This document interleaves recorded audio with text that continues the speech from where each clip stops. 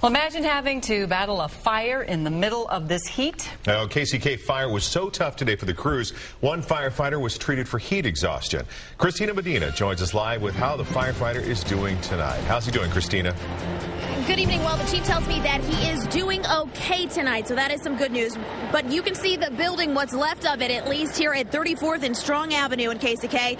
Took almost 4 hours to get under control, but it felt much longer for the crews battling the fire and the heat. Right now, I'm pretty tired. I'm pretty hot. It's not so much that fighting the fire, it's coming out and trying to get cool. For veteran firefighters Captain Mark Bishop and Lou Madrigal, battling this fire was one of the toughest they can remember. This kind of heat, there's no place to get cool. In the wintertime, you just take your coat off and you're cool. Summertime, it doesn't work that way. This firefighter had to lie down just to cool off. Others use this mister. Stand in front, just cool your whole body off. Deputy Chief Robert Rocha says he was worried about his crew, so he brought in extra help. We're also rotating our crews in and out so that they get plenty of rest. The fire started just after 8 this morning inside this empty warehouse at 34th Street and Strong Avenue.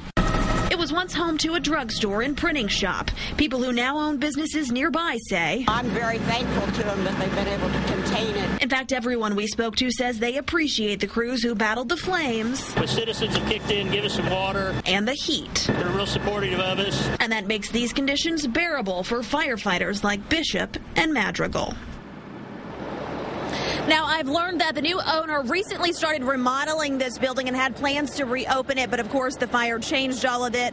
At this point, we still don't know what started the fire, and we still don't have a price tag on the damages, but you can see investigators are out here, and they are continuing this investigation. For now, we're live in KCK. Christina Medina, NBC Action News.